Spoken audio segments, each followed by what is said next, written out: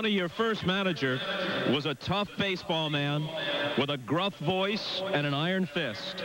He'd teach you how to play the game right. He was one of the best managers of his generation, and he's here tonight. Dick Williams.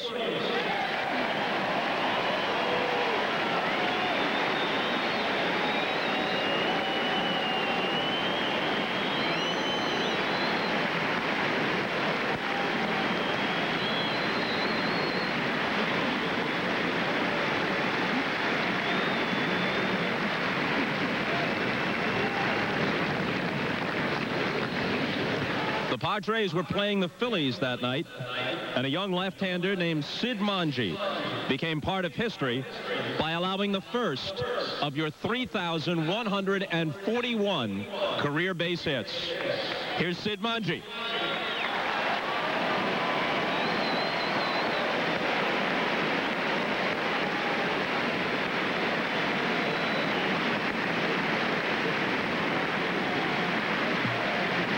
Embarrassment in that, Sid.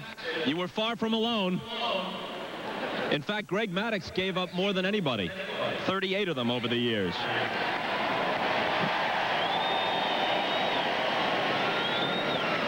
You just got things started, that's all.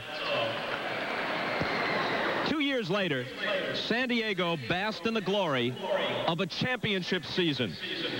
Remember the year that a rookie from Little Rock, Arkansas had? He hit this opening night home run, and he wound up with 20 homers plus 75 runs driven in. And in Game 3 of the National League Championship Series, his 3-run homer iced the Padres' first ever postseason win. Welcome back, Kevin McReynolds.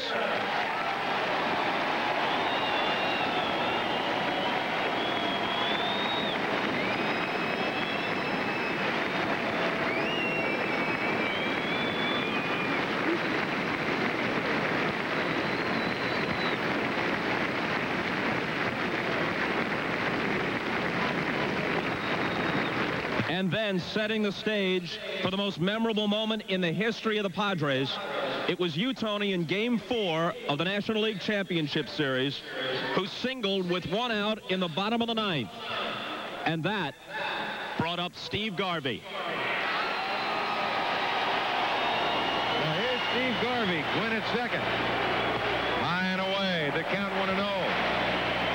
Gwynn's at first, I should say. There's 1 out. Sometimes when I'm in outfield and you get a hot hitter really having a great day, it seems like he hits every other inning.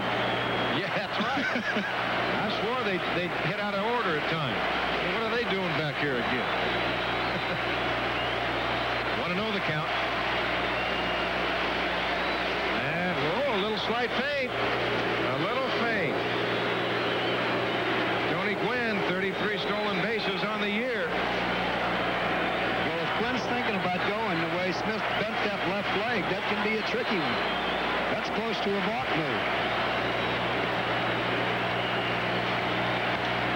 Deep right field. Way back. Cutter going back to the wall. It's gone. Home run Garvey. And there will be tomorrow.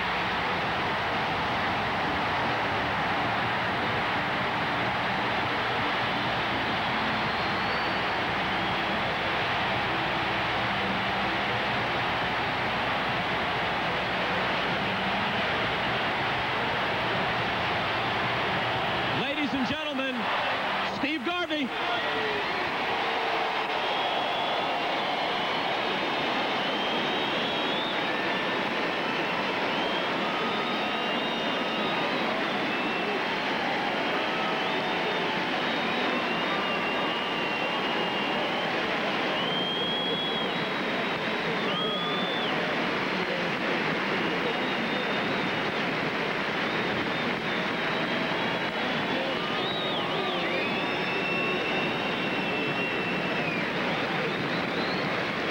And then the next day in Game 5, it was you again, Tony, with a decisive 2-run double in the 7th inning that sent the Padres to their first ever World Series.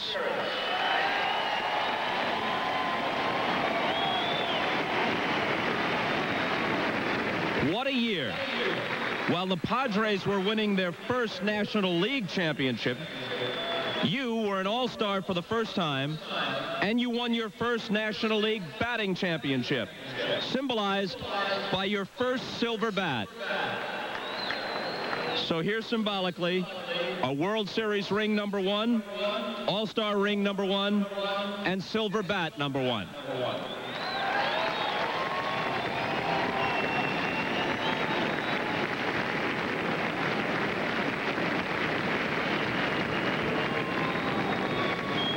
In 1985, the uniforms mercifully changed to pinstripes, albeit brown, but you didn't change except to get even better.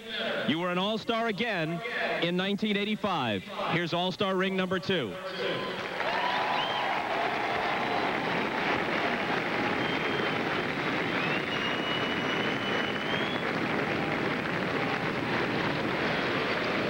You better have an awfully big trophy room at home. Well, the hits kept coming, the smiles kept coming, the infectious laugh kept coming, and your second child was born that year, your daughter Anisha. Here's Anisha.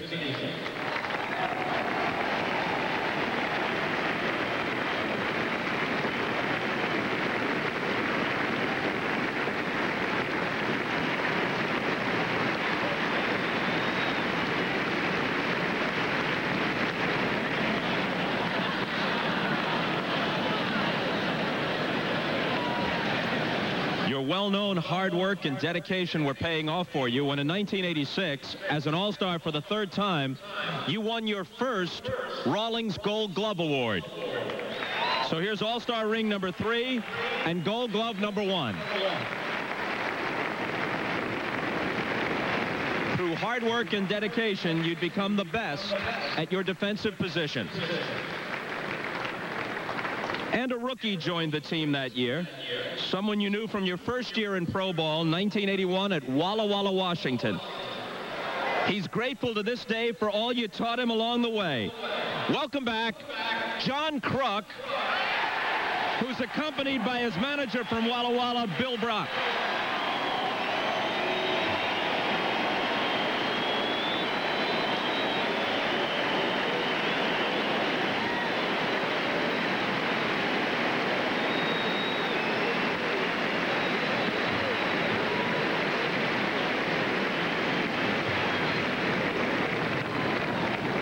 For Kruk, that's formal attire.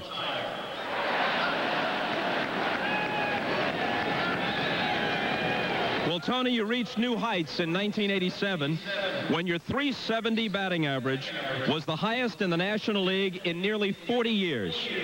And it was your fourth All-Star performance, your second Rawlings Gold Glove, and your second silver bat as the National League batting titleist.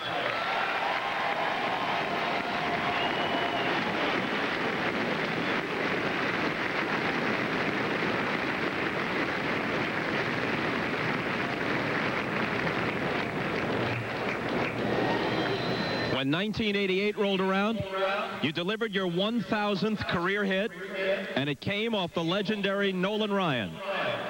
You were on your way to winning your third silver bat. Bring it on out.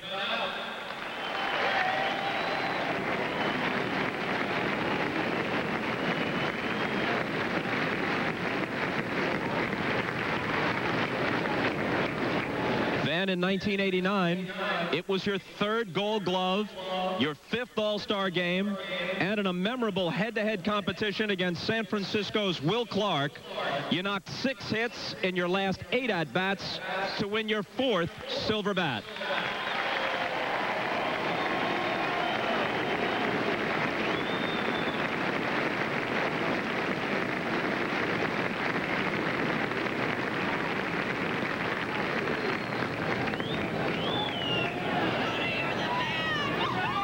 What a pennant race that year, too, and a big reason why the Padres were in it was the stellar season of a sensational closer.